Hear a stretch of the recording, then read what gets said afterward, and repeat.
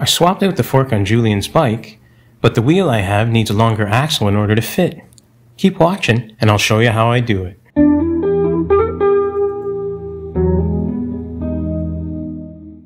So to accomplish my task, I need a really long rear axle, and I have one from a hub that I stripped a long time ago.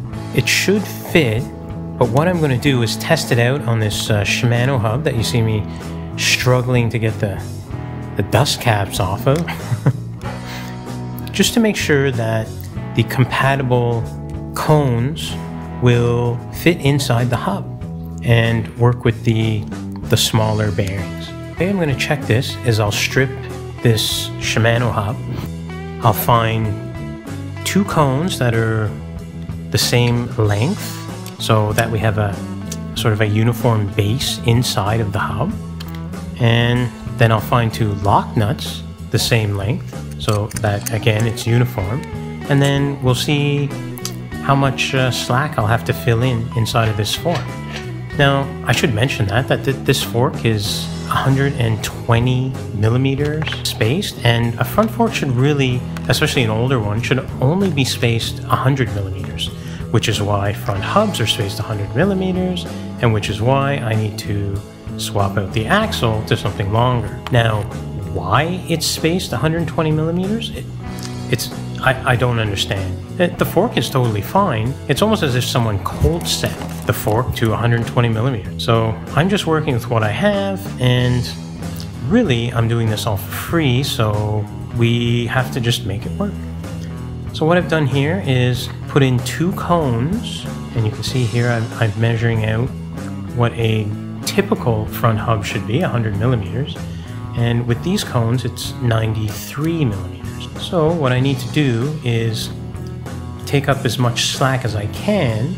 So I've measured a lock nut, and I'll just have to find a matching lock nut so that we keep the distance the same. And here we go. I found 2 the same.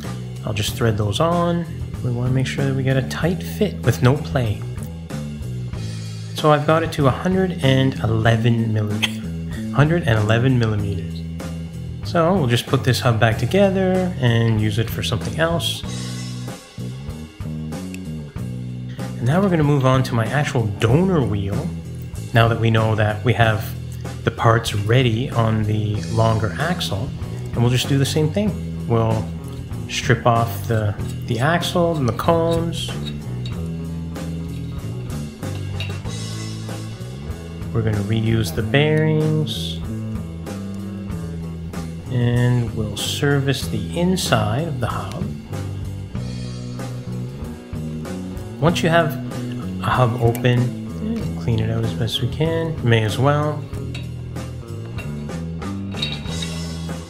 Now here's a difference. This hub needs dust caps or grease caps installed on, unlike the Shimano hub, which sort of had them kind of installed already. So it's not that big a deal. We'll put those on, get our fit nice and tight. Make sure that there's no play in the hub. That looks good. Okay, so now we have our cones installed, our lock nuts installed. We have to take up the rest of the space on that big fork. Okay, as you can see, it just moves around in there. So we'll just take our measurement of the fork. Like I said before, it's about 120 millimeters. We'll just put on these extra spacer nuts. It fits in just fine. And then we'll put on our axle nuts. They fit just fine. Nice and tight, no play. And there you go. It's that easy. I hope this video helps you out if you're ever in need. Please like, subscribe, comment, and I'll catch you on the next video.